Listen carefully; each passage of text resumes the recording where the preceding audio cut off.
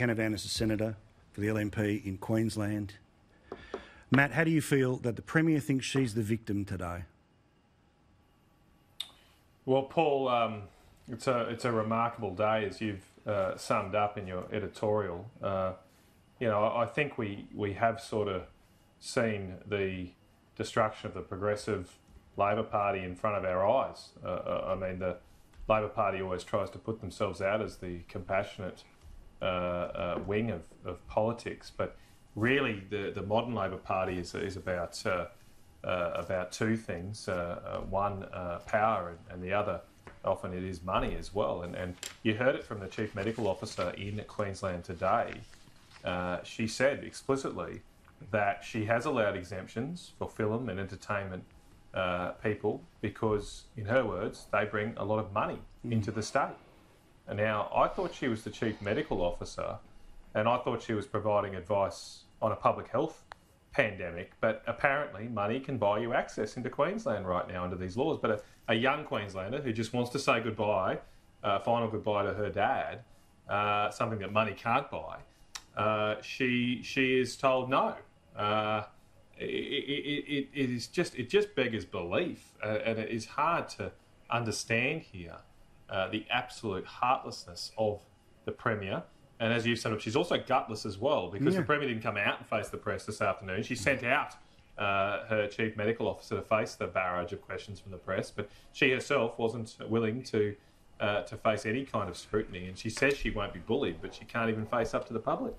Pauline Hanson is a senator from Queensland, of course the leader of One Nation. Pauline, the Premier thinks she's the victim, but a Queenslander was not able to see her father, hug her sister. Instead, she's forced to wear the plastic mask and is given a viewing of his body. This is insane, that a government gets between a family being able to mourn their father. You are exactly right, Paul. She actually pulled the female card. Oh, the victim, I'm being bullied. And that's exactly what she's done. It's disgraceful what's going on. And, I just think she's got no compassion whatsoever. She can't possibly have. Even yesterday, Paul, we had a case where you had a brother and sister who come from New South Wales. The brother had been on Tweed Heads, at Tweed Heads for 2 days, couldn't get across the border. Put in for an exemption, have been waiting nearly two days for it. And my office, continually onto the Health Minister's office yesterday, and other people were also, trying to get them across. Finally, it was yesterday afternoon that they actually got across there. He got an exemption to come across to see the father, who was dying, right? He had a horrific accident. The sister flew up, was sitting at the Brisbane airport waiting for that exemption to come through, and then as soon as she got it, she went straight to the hospital to see the father. They didn't know how long he'd last, but he was dying. But they went through this. Other people that we've heard of, spoke to another woman today, she's stressed out, she can't go and see her husband in hospital, he's 96, he's fretting because he can't see her. All he's got is fluid retention. Nothing serious, but they won't allow her to go and see him. This is case after case that I hear about the behaviour of this woman, and I'd say to people out there, you think you're protected and you're safe, well then I'd call you incompassionate as well as Annastacia Palaszczuk. If you cannot see what is happening to families, people who cannot go and see their loved ones, who are kept away from their children, I think it's absolutely disgusting. And if this is her behaviour just prior to an election, can you imagine what she's going to be like after the next election if she wins it and gets control in that parliament? And I also say to those Labor Party members who are sitting, you are no different to Annastacia Palaszczuk, because I have not heard one of you stand up against her and the way she's carrying on now. Not one of you have stood in Parliament to say it's wrong or to stand up for the people of Queensland you are supposed to be representing. So as far as I'm concerned, you're all in the same boat, and you make me sick. Hear. Couldn't have said it better myself. Bronwyn, she thinks she's the victim. I mean, today is a disgusting day. Isn't it interesting that a socialist who bullies people continually now claims to be bullied?